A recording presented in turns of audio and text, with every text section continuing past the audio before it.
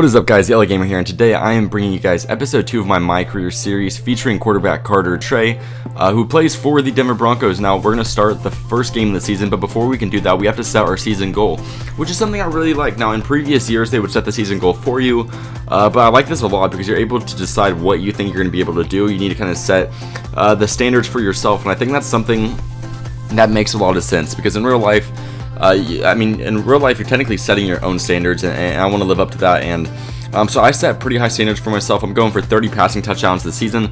I figured I would show you guys that because I feel like throughout the season, of course, we're going to be striving to reach that goal.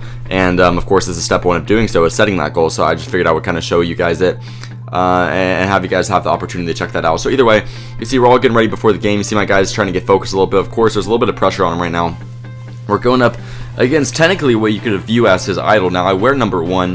That wasn't intentional, but I do wear number 1. I am a mobile quarterback, so a lot of signs point to the fact that I'm kind of like a Cam Newton coming back into the league, into his rookie season. So I have a lot of similarities as Cam Newton in terms of my athletic ability and the way I play the game, if you look at my guys' stats.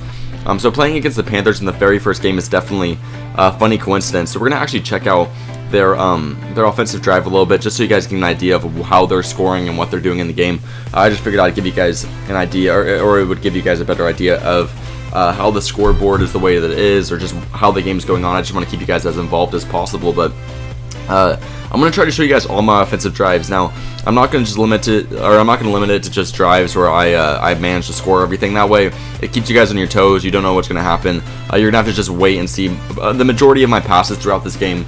And I think that's the best way to edit it, so you guys don't really know how the game's going to play out or what's going to happen. But either way, we're going to get a nice little series of passes there with a great pass downfield to Demarius Thomas, and this one over the middle to, I believe, I think that was Emmanuel Sanders if I look closely enough. But we start the game with 4 for 4 with 44 yards, so we're just kind of, we're rocking out 4s right now. And then finally, we get an incompletion here at the right side of the field on 3rd down, so we're going to have to settle for the field goal on that one. And then the same exact thing happens for the Panthers. They settle for a field goal as well, and we're down 10-3. Which isn't that bad. I mean, we kicked the ball to start, so it's not the worst thing to be down by just 1 touchdown, especially with about 4 minutes left going into halftime. Ideally, we'd get that touchdown and possibly get the ball back at halftime. That'd be a really nice situation for us. But you see right here, there's 1 minute and 40 seconds left. Not a whole lot of time for us to work with, but we're going to try to move downfield and see what we can do. We have about a 2-minute offense that we can run right now, and I think with a good set of passing plays, we'll be able to hopefully get some points on the board. Just anything on the board would really help. It actually looks like they got 7 more points. Actually, the Panthers did before this halftime, so they're looking really good. We're going to have to hopefully get a touchdown here before halftime and after halftime if we want any luck of obviously catching up. So I'm going to throw the ball over the middle here to Demarius Thomas. He's going to get down to the 16-yard line, which is looking really good for us. Now we just need to get a couple more nice plays, and we're going to do just that, throwing the ball over to the right side of the field here to, I believe that is Emmanuel Sanders, and we're going to get our first passing touchdown of the season, our first passing touchdown of our career, and we're going to be down 17-10, which isn't that big of a deal. We do get the ball back at halftime. And with another great drive, we can be right back in this game and possibly tie it back up. So that's exactly what we're going to aim for. We're going to give CJ Anderson a couple carries here and get him involved. And he gets a nice little 12-yard rush here. And that kind of lets me realize I got to start getting him more involved. So I give him another rush up the middle. And he goes absolutely beast mode right here with a 50-yard run all the way from midfield, obviously, to the end zone.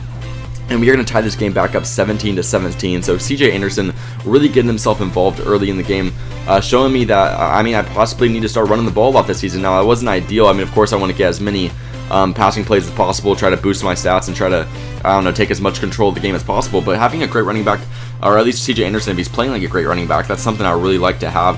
It opens the field up a lot for me, especially with play actions and things of that nature. So it's not a bad idea to try to run the ball more. CJ Anderson did a great job. He doesn't get a whole lot of carries after those couple of touches, but it was nice to see him to do a lot out of the limited carries that he was able to get. But you see, I'm continuing to move downfield. I'm not trying anything too crazy now. I'm very well aware that my throwing accuracy is not anywhere near where I want it to be. I need to work on all my stats a lot. So I try to do a good job of not forcing too much, not throwing the ball too far downfield. I think I did a very good job of that. The only real big play you've seen so far is me throwing it downfield on the left side of the field to Demarius Thomas. That was the second play of the game, and that was so long ago, I had no reference. But either way, this is a really big play right here. See him run to the 1-yard line, and I fumble the ball to Luke Kuechly in the end zone. Now, this is a really big play because if I had just run the ball out of bounds, if I had dove out of bounds, if I had been a little bit smarter with the football there, we would be about within a couple of yards from the end zone, likely putting up another touchdown on the board. But because of my inability to actually make a good play there, The Panthers get the ball back. We don't get any points on the board, and they manage to get a field goal. So we're down by 3 points here with 6 minutes left. So that was actually really upsetting that I made that stupid of a mistake, you know. But the thing is, I am a rookie quarterback. Those mistakes will be made. I don't know why my guy is diving head first. I don't know if I'm pressing the button wrong.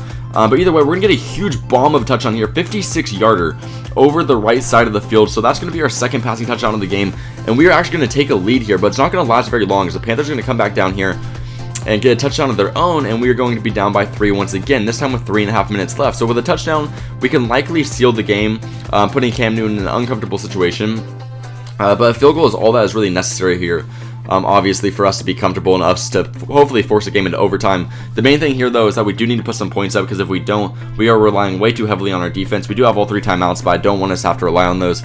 So you see, they're going to give me, the coaches are going to trust me a lot with a couple of opportunities here to pass the ball. And I basically capitalized. See right here, we're not going to be able to get the first down, sadly, but that's alright. We're all the way down to the 23-yard line, and that will obviously be enough, or it'll be in close enough range for us to get the field goal. So that's enough to tie the game up before halftime, or before overtime. So obviously it's going to go into overtime. So you see right here, it's 27-27.